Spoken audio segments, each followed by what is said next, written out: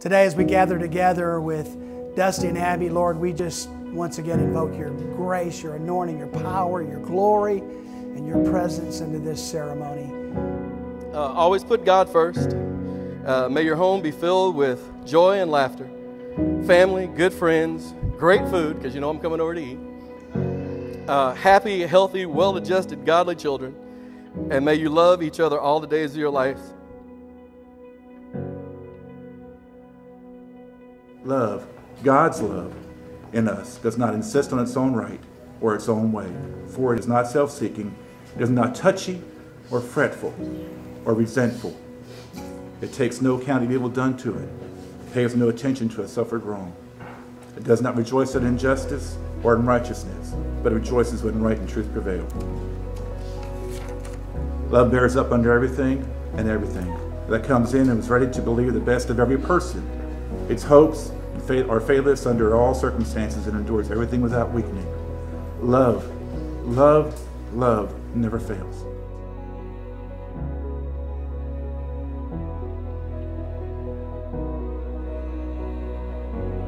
Dustin, thank you for always being there and making me tough and being a pain in the butt. I love you. And you made me strong. You made me the person I am today. And Abby, thank you for being there for the last couple years.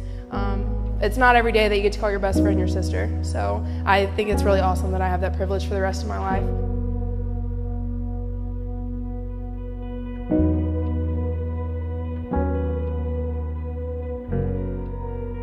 As we look at the Bible, for both of you guys, we find out that God is the author of marriage. We find out marriage is, without question, the oldest institution on the planet. In fact, it's the only thing that we have in this earth that predates the fall of man. But you know what? Marriage was in the original plan and the original intent. Therefore, we know that God's blessing is in marriage.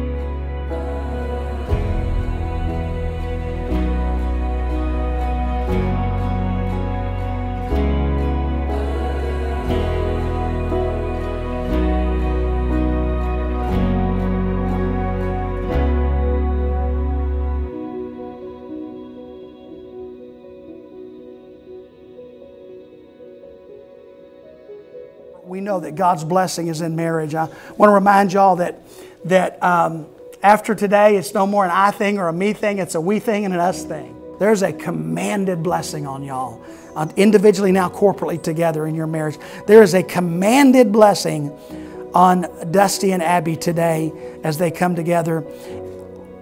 Command the blessing upon you in your storehouse and in all you set your hand to do. And he shall bless thee in the land which the Lord thy God giveth thee. So man, I speak the blessings of Abraham, the blessings of Jesus, the blessings of the New Testament on your lives. With this ring, I thee wed. I thee wed. It is a token of my love for you. It is a token of my love for you. A reminder of my vow and covenant that I make now. A reminder of my vow and covenant that I make now. In Jesus' name. In Jesus' name. Before God. Before God. All of heaven. All of heaven. And this body of believers. And this body of believers. This represents my vow. This represents my vow. And covenant to you. And covenant to you. This ring is a symbolic.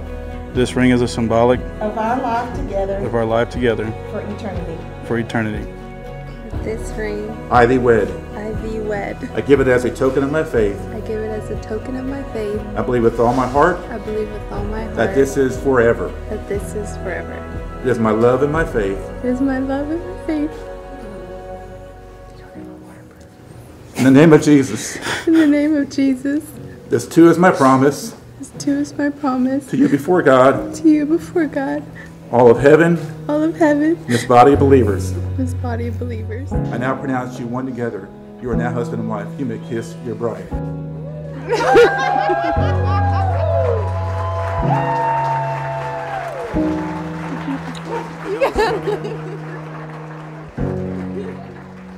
It is my privilege to present to you Mr. and Mrs. Dusty Stout.